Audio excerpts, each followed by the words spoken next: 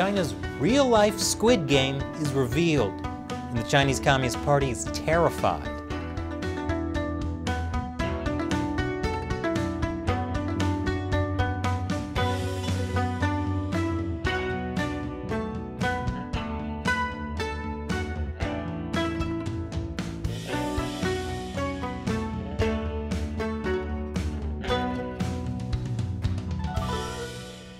Welcome to China Uncensored. I'm Chris Chappell. Squid Game is one of the most popular shows in the world right now.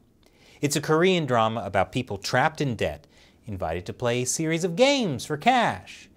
Except it turns out the games are deadly. Think Hunger Games, or Battle Royale, or Working Girl. And Squid Game is insanely popular in China.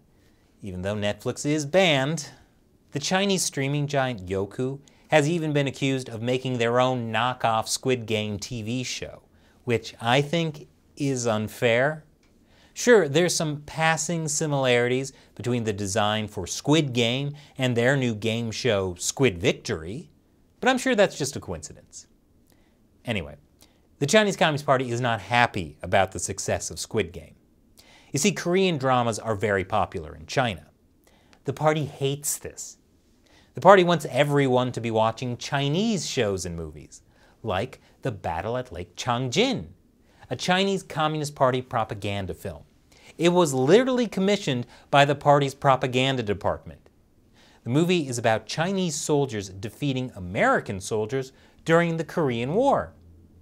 Wait, does that make it a Korean drama? Anyway, Chinese officials are so insecure about Korean dramas that top party officials have devoted time to debating why China can't make a soap opera as good as South Korea's. One official said, "It is more than just a Korean soap opera. It hurts our cultural dignity." Wang Qishan, the guy who was leading Xi Jinping's anti-corruption campaign, had a different approach.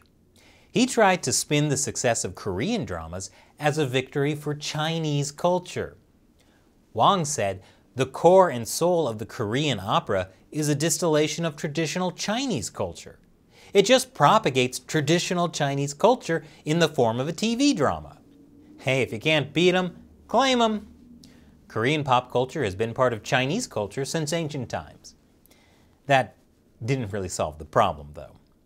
For a while, China even banned all Korean music and entertainment. So the success of Squid Game is like a recurring nightmare for the Chinese Communist Party. But Squid Game is different from other successful Korean dramas, because China is running its very own real-life Squid Game, and it's terrified of the world finding out. More after the break. Welcome back. The Chinese Communist Party doesn't like the success of any Korean drama in China. But Squid Game is different because it touches on one of China's most closely guarded secrets: forced organ harvesting. Minor spoilers for Squid Game. Sorry I can't actually show you the scene because YouTube would freak out if I did. So there's a side plot where some people running the show harvest the organs of players that are killed, and they sell the organs to Chinese buyers. The writers of Squid Game knew what they were talking about, because China does in fact kill prisoners of conscience to harvest their organs. Some of the more than 1.5 million detainees in Chinese prison camps are being killed for their organs to serve a booming transplant trade that is worth some $1 billion a year. That was the finding of the China Tribunal in 2019. It was an independent people's tribunal led by Sir Jeffrey Nice, the same guy who prosecuted former dictator of Yugoslavia, Slobodan Milosevic, at the International Criminal Court. And when the tribunal says these are people in prison camps, they're not talking about people who are in prison for committing crimes. They're talking about people who are in prison for their religious beliefs or their ethnicity. The primary victims are Falun Gong practitioners. Falun Gong is a Chinese spiritual practice the Communist Party has been persecuting since 1999. More recently, ethnic Uyghurs are becoming a major source of organs. Tibetans and house Christians have also been victims of China's organ harvesting. Now, to be clear, when you hear organ harvesting, we're talking about people who are killed specifically for their organs. And it's not some back alley black market thing. It's being done in state-run hospitals sanctioned by the Chinese Communist Party. You see, in most of the world, to get an organ, you need to be put on a waiting list that can take years, because you're essentially waiting for a compatible person to die naturally or from an accident. In China, you can schedule a transplant. That is not possible unless you're scheduling someone to die. Organs have a very short shelf life, sometimes just a few hours. Of course, the Chinese Communist Party is covering this up. Just a week before the Netflix hit Squid Game was released, Beijing furiously denied the existence of a state-sponsored organ harvesting program.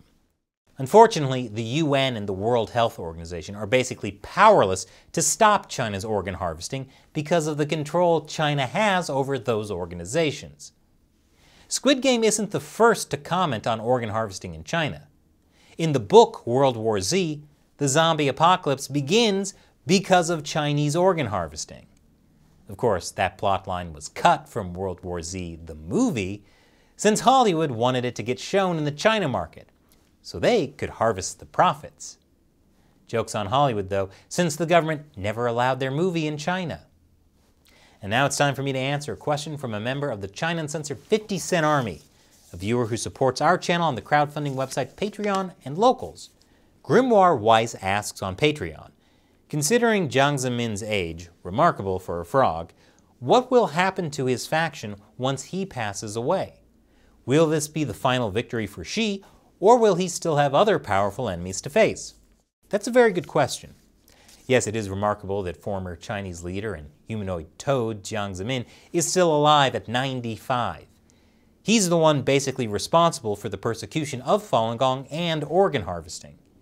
And if you've been watching the show, you know he leads a political faction locked in a life-or-death power struggle with current Chinese leader Xi Jinping. Now, Jiang's faction is basically tied together by shared crimes against humanity, specifically the persecution of Falun Gong and organ harvesting. That's how they all rose to power. Even if Jiang were to die, his entire faction is still tied together by those crimes. They cannot afford to let their crimes be exposed, especially by Xi Jinping, who would use what they did for his own political advantage. So Jiang's people will still fight for power after he dies. That's why this is a life-or-death power struggle. There's no way for either side to back down. Thanks for your question and your support. And thank you to everyone else who supports China Uncensored. You can either do it on the subscription platform Locals or on the crowdfunding platform Patreon. The links to both of those are below. You get different perks with each, so be sure to check them out. Once again, I'm Chris Chappell. Thanks for watching China Uncensored.